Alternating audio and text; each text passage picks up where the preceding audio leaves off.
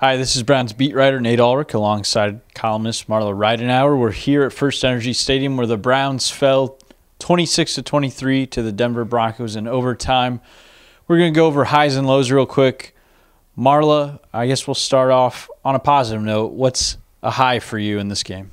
Well, I've got to go with my secret weapon, who's not a secret weapon anymore, Gary Barnidge.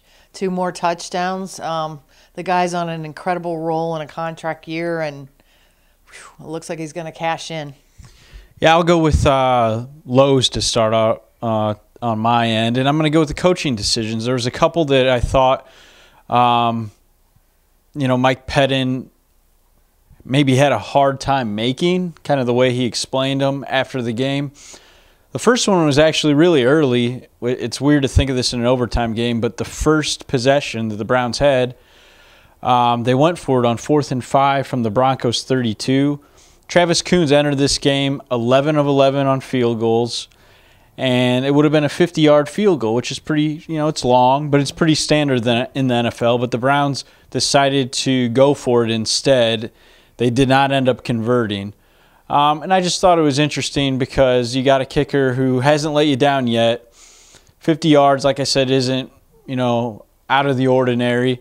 And Mike, I asked Mike Pettin about it, and he said if we had gotten to the 30, we would feel comfortable based on the end that we were kicking at and what special teams coordinator Chris Tabor observed in pregame warmups. So, they got to the 32, so they're 6 feet away from changing their minds there. And in a game that goes to overtime and you lose in heartbreaking fashion, you think about every wasted opportunity to score points.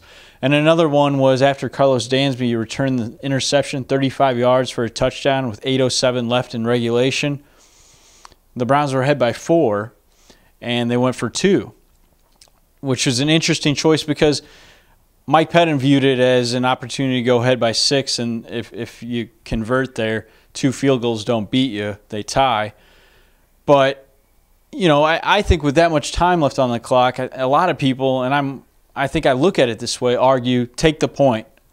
And, take it when you can get it. With that much time left, there's so much that's going to happen throughout the course of the game. And obviously, if they had that point, Travis Coons is kicking a field goal there at the end to go ahead by 1 instead of tie it. Marla, how about you in terms of your low? What are you going with? I'm going to have to go with Josh McCown, just coming off the game of his life last week in Baltimore in that victory. Had an average game rating in the 60s. I mean, he's just like the poster child for their inconsistency, and it's not really showing the young Browns how to be a pro when you're as wild and erratic as the rest of them. Yeah, he certainly came crashing back down to earth after some really good performances. He's the reigning AFC Offensive Player of the Week, but the Broncos' #1 defense, really gave him problems to say the least. I'm going to go with the high. Why not? I already went with the low. Carlos Dansby, I mentioned earlier, 2 interceptions, 1 pick six, just a phenomenal game. The pick six, like I said, put the Browns ahead.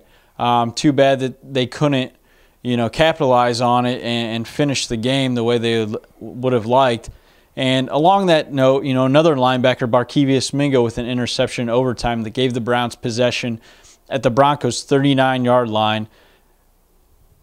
Right there, you have an opportunity, 9 yards, based on what Mike Pettin said about where they would feel comfortable at that end of the stadium on the east end, getting Travis Coons in a field goal range. 9 yards would have made the Browns comfortable, and they went backward instead.